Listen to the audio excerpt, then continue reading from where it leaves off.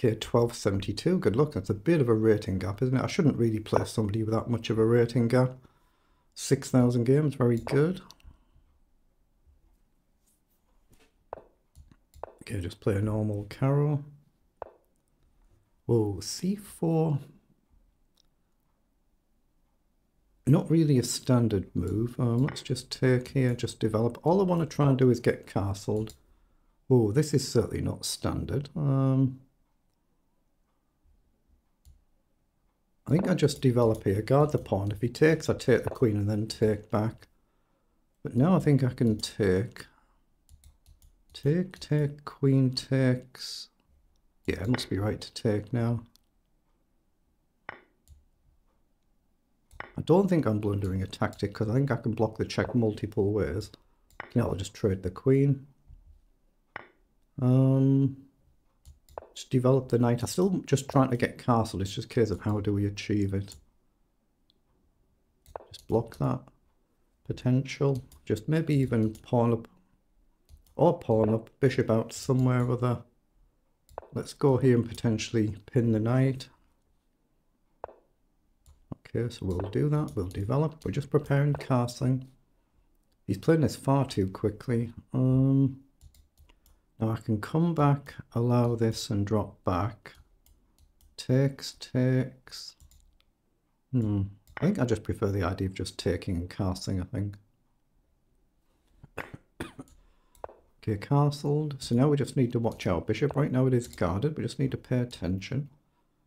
Pawn up is sensible, so knight up is a candidate move. Yeah, he's trying to move almost instantly. Let's play knight across, attack the bishop whilst my own is guarded. Okay, knight down.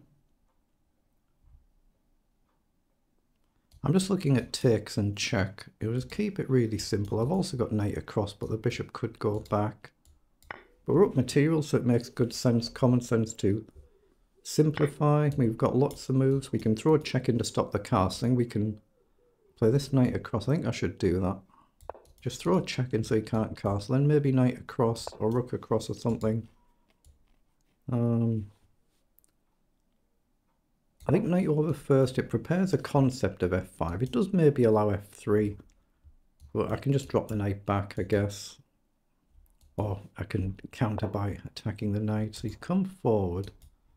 So I can go here. I think I should kick this knight first. Actually, where does that knight go? It's almost trapped. So here, down, here. Oh, you're going to attack this pawn. Yeah, obviously I can come in with a check with either knight, hit this pawn. Again, does it matter which one? Here, forward, here, forward. I like the idea of just playing rook across. Keep it simple. Cover this move, threatening a move like pawn up to try and trap the knight or potentially. As long as my own knights can retreat somewhere or other. And I'm up material, I can afford to lose a pawn. Yeah, he's just playing this that little tad bit too quick. So I think we're good to go now and challenge the knight.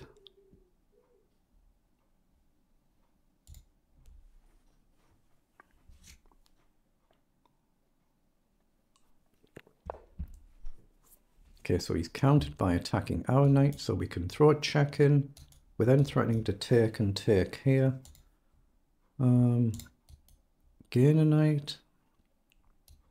Lose a knight doesn't gain me much, so that's the obvious check. So that's what I'm going to play. Again, this knight is temporarily covered. Even if we end up losing the pawn, we can still drop back.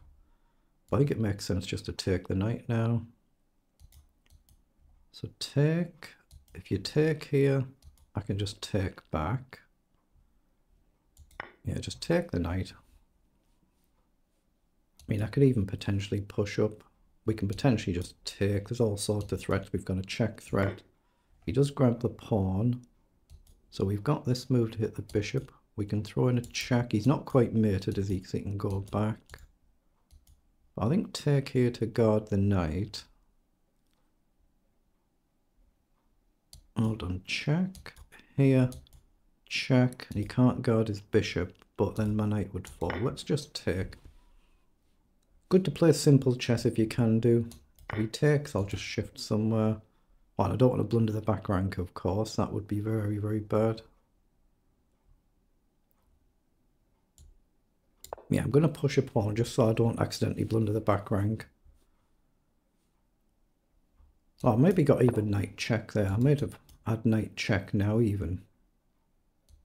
So my idea here originally was I can just grab a pawn or I can come back. This knight's now guarded. I can come here, hit the rook and the bishop.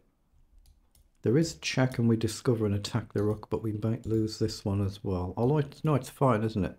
If you take, I take here.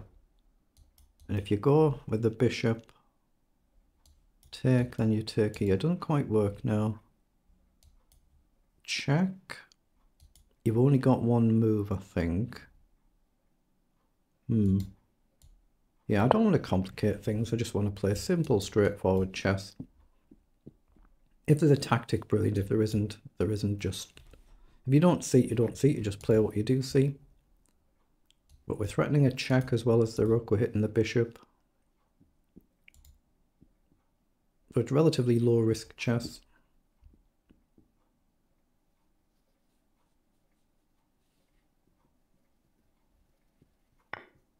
Okay, so he sacks. I think I just take back here. And we're still threatening a knight. Sorry, the knight's still threatening the rook. We're still threatening to push on. So I guess we just take now.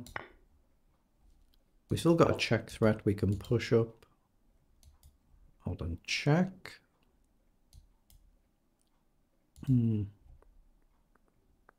No, I'm just going to keep it really simple. Just get rid of his pieces, take all the risk out of it. Now just start gradually march forward. No need to complicate things. Okay, let's just push on. He's still playing this far too quickly though. Should be slowing down, trying to use his time. Even in a losing position, you never know. I could blunder, of course. I'm going to play rook back and hit these pawns. Still guard this one. I'm very happy if he takes. But yeah, he's playing it like a bullet game almost, just going far too quickly. So we'll just take and take. Now I just push the pawn up the board and then get a simple ladder mate. Obviously there is a massive rating gap, I'm aware of that, but he's just played the game just that little bit too quick. I just play the nice simple ladder mate. And we get the win, so I will pause and put that through the analyzer. We've probably still made some mistakes along the way there. How many moves have we done? 47 moves. So it's a lot of moves. Obviously you can take your time and turn the engine on and play all the way through these games and try and learn from mistakes that you do make, because there will be some here. Obviously I shouldn't really be paired up with somebody when there's like a 1,000-point rating gap like that. That's a little bit much.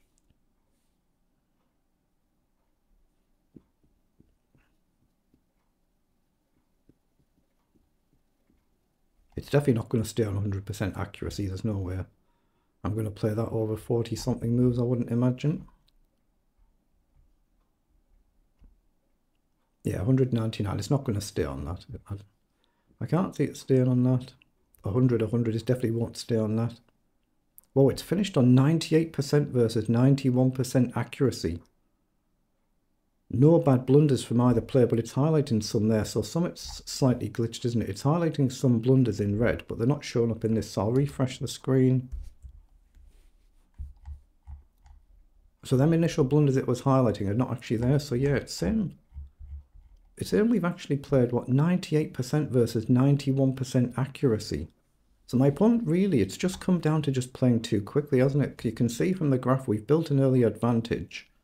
And we've just maintained it. We played well, but according to that, my opponent's produced 91%. Centre pawn lost 34, minus 13. That's the lower it is, the better. I think if it's 0, it's perfect computer moves. So the lower that you get, the better. But we've gained an early advantage, but opponent has been finding some decent moves in what was effectively a losing position. But my games are often like that. I try to play good principled chess. I don't go in for crazy tactics, so it's quite common in my games to see both players getting decent accuracies. But yeah, we get the win. Very good.